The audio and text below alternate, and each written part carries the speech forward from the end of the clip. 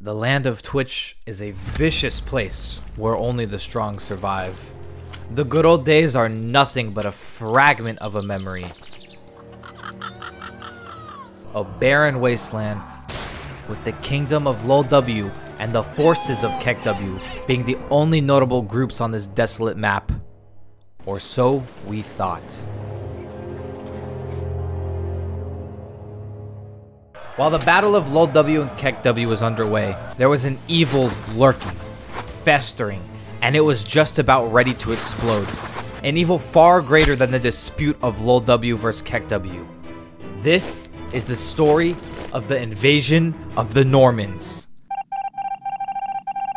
The Normans were a force to be reckoned with. Their sheer numbers crushed anyone and anything in their way. Where did they come from, you say? No one knows. All we know is they came from a ship from an unknown island. Some say it was lucky RNG, and others say it was an evil group of emotes who met up with the Doctor, and that's how they were gifted with such persuasive abilities to build such a large emote army in such a small amount of time. The goal of the Normans was something unheard of in the land of Twitch. When new groups appear, they more than often not attempt to gain as many followers from the other emote communities, but the Normans came by ship with an already massive army, and their only goal was to eliminate anyone and anything Twitch related.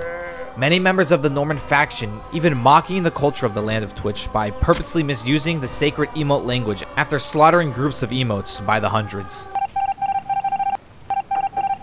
A common enemy has been located between the LULW and KEKW empires, and for the first time in Twitch history, the LULW army and the KEKW faction set aside their differences to engage the invading force of the Normans. Deeming themselves the Twitch army, their goal was simple: find and eliminate the leader of the Normans.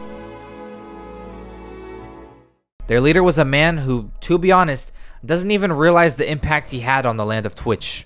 Dream. He studied the secret magic of the Doctor to give himself many advantages while he was gathering his group together. But his goal was to actually take over the small island of YouTube. In turn, his lieutenants begged him to allow them to travel to the land of Twitch to wreak havoc on all these emotes. He allowed them, but had one rule. If you catch anyone giving themselves an unfair advantage, kill them on sight. But sir, aren't you the student of the Doctor?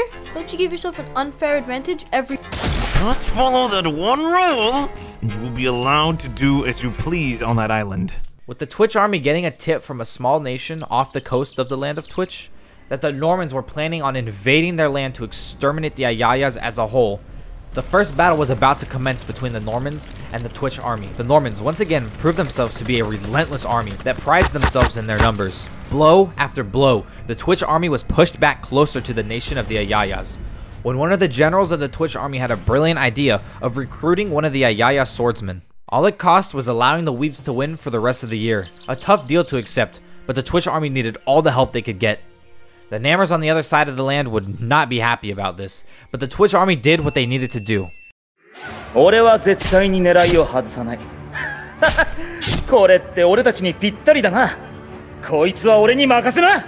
the Ayaya swordsman being unleashed, the true power of the Weebs was highlighted in that moment, and further reinforced why the land of Twitch never allowed the Weebs to win. They were too strong for their own good. The single Ayaya swordsman was able to push the Norman force all the way back to the coast, where they originally landed. A letter that was supposed to be handed off to the leader of the Normans was intercepted and read, "Sir, we pushed back the Twitch army to take over this village to create a base of operations, but they sent out a warrior that was so weeped out it actually scared half of our army with how weird they were and reeked of a bio that I couldn't even put a name to. We had to retreat to our landing point and are requesting reinforcements immediately."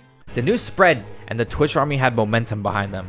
So much so that their next plan was to board their own ship and take the Norman leader face to face. The picture that no one in their right mind would say was real happened. Emotes that had lifelong rivalries grouping together to take down the invading Normans. This was the biggest battle the land of Twitch had ever had, and it was about to end here and now. The army was given the location of the Norman base by the Twitch Clip and VOD yoinkers, banned from the land of Twitch years ago for yoinking content for their own gain. This was their redemption, to join back and become a part of the community again. Easily wiping out the remaining Norman forces in the base, the last stop was the room where Dream was. The Twitch army busted the door down and saw the leader of the Normans for the first time.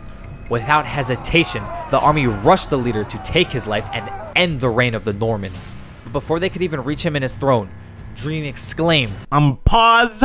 The leader quite literally froze time and began to list off new powers he had. So I have an AK-47, I can fly, Almost like when you were a child play fighting and you didn't want to lose. Fully mastering the arts of the Doctor, Dream had surpassed the Doc in being the biggest cheater ever, crowning himself the true leader of the Champions Club. A loud clap of thunder was heard, and in the distance, a recognizable song was heard. Who is that? Everyone in the room thought. The song grew closer and closer and closer until it couldn't be. Is that Dr. Disrespect? And he's not alone. The Doc was summoned as his spot of being the leader of the Champions Club was being threatened by Dream. But he wasn't alone.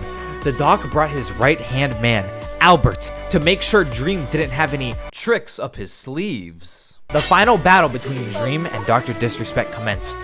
And all the Twitch army could do is stand idle and watch as the two battled it out. Although Dream said he had all these special powers, Albert actually saw through his bluff and notified the Doc before the fight even started. The Doc hit Dream with a quick 1-2 to the head and knocked him out. Doc turned to the army of Twitch, smiled, and said he's with Team Papija. He hopped in his Lambo, and with Albert, they drove off into the sunset, leaving Dream with the Twitch army. They locked him up in a cell deep below the castle of LULW, where he would stay for the rest of his life. The war between LULW and KEKW never commenced, and the two groups became great friends after the invasion of the Normans. The land of Twitch was healing. Will the good old times ever return? Maybe not. But there is most certainly a peace in the land that was absent for many, many years. Well, class, how did you all like the movie? Oh, yeah, real good. Weebs one or something like that. But anyway, where was Forsen in this?